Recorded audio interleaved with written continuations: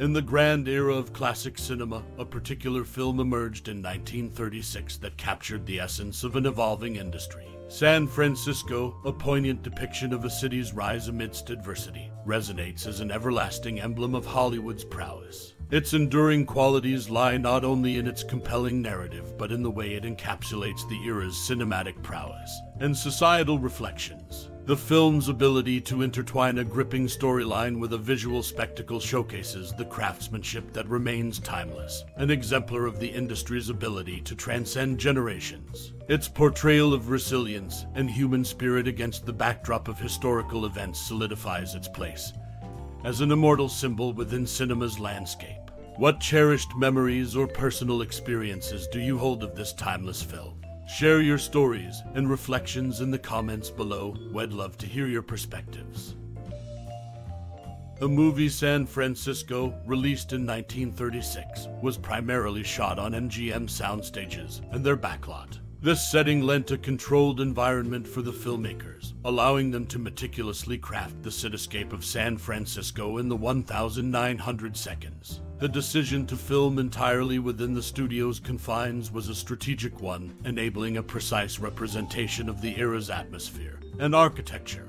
Shean, who portrayed the professor in the movie, had a notable background in vaudeville. As part of the renowned duo Gallagher and Shean, he contributed significantly to the vaudeville scene and was instrumental in creating sketches that would later propel his nephews, the Marx Brothers, to fame. His involvement in the film added a layer of experience and expertise, enriching the movie's depth through his multifaceted contributions. Spencer Tracy's initial hesitation about portraying a priest due to his devout Catholicism is an intriguing aspect. Despite his concerns, his eventual portrayal of a priest in the movie and his later award-winning role in Boys Town highlights an interesting trajectory in his career. The film, set against the backdrop of San Francisco's tumultuous history, skillfully captures the essence of the city amidst significant historical events. Its setting, coupled with the performances of the cast, creates a compelling narrative that immerses viewers in a bygone era, exploring themes of love, tragedy, and resilience.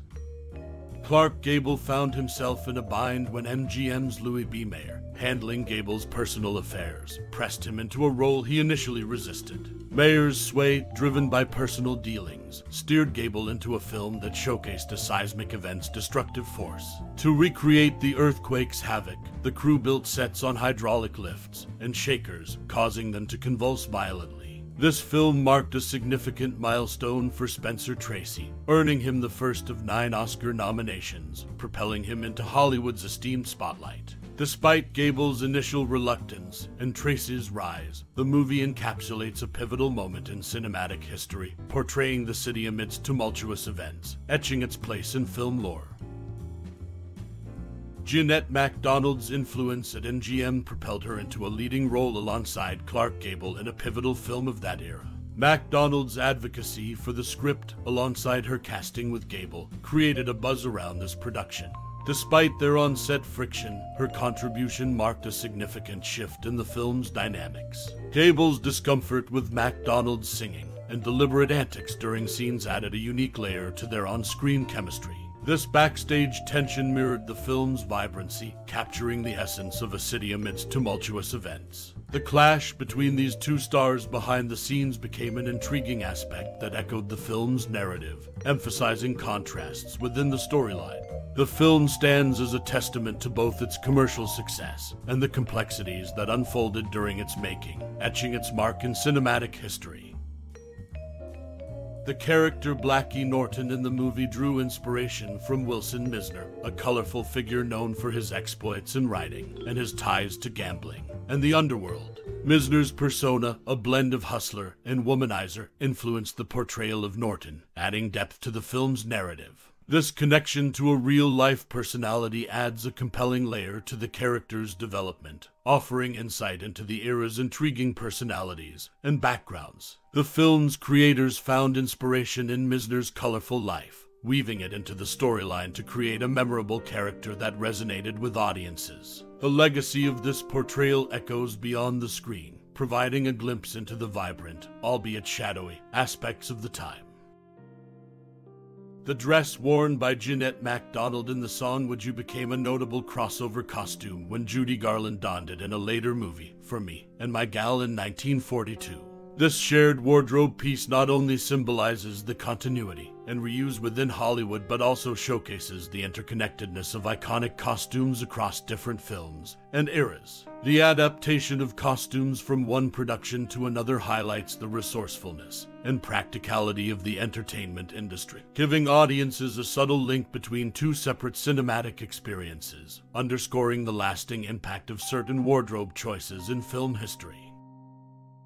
Jeanette MacDonald's decisive choice of Spencer Tracy marked a pivotal shift in the 1936 movie. Tracy, previously typecast, underwent a career transformation in this film, shifting from his usual roles to a significant supporting part. MacDonald's influence, leveraging her position, steered the casting decision, reshaping Tracy's trajectory in Hollywood. This move not only altered Tracy's career, but also impacted the movie's dynamics, contributing to its lasting significance in cinematic history. Interestingly, this film's realistic portrayal of the earthquake, though impactful, did not lead to an Academy Award for Best Special Effects. It prompted the inception of that category 2 years later to acknowledge such remarkable cinematic feats. Erich von Stroheim's covert involvement, adding lines to the script unbeknownst to Louis B. Mayer, added a clandestine layer to the movie's creation, further enriching its narrative tapestry. These intertwined decisions and behind-the-scenes actions shed light on the intricate web of choices shaping this iconic movie, echoing their enduring impact in the world of film. Clark Gable and Jeanette MacDonald's on-set clashes during the movie hinted at a tense relationship, extending beyond the screen. Their discord offset led to a complete avoidance of each other. Meanwhile, an uncredited D.W. Griffith, in his final acting endeavor, directed several scenes, leaving an indelible mark on the film's creation.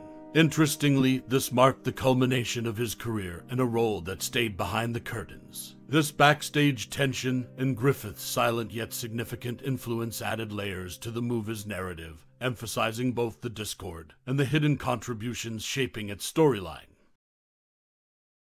As the curtains draw near on our cinematic journey, consider the allure of a timeless masterpiece, a celluloid gem that echoes the soul of a bygone era. Delve into the sepia-toned allure of a cityscape captured in frames of nostalgia, where the echoes of 1930s harmonies still dance in the air. Reflect on the emotions stirred, the melodies that linger, and the characters whose tales remain etched in the heart's archive. How did this cinematic mosaic weave its way into your life's narrative? Perhaps it ignited a passion for the golden age of Hollywood, or kindled a fascination for historical dramas that whisper tales of an era long past. Whether it was the grandeur of the silver screen or the poignant resonance of the storyline that etched an indelible mark, share your musings, anecdotes, or even fleeting thoughts the cinematic opus has stirred within. In the tapestry of memories and impressions, your voice adds a vibrant hue, enriching the collective appreciation for this cinematic gem. So, won't you share your reflections and join in this celebration of a movie that transcends time? Thank you for lending your thoughts and moments to this cinematic canvas. Your perspective enriches our appreciation for this treasured film.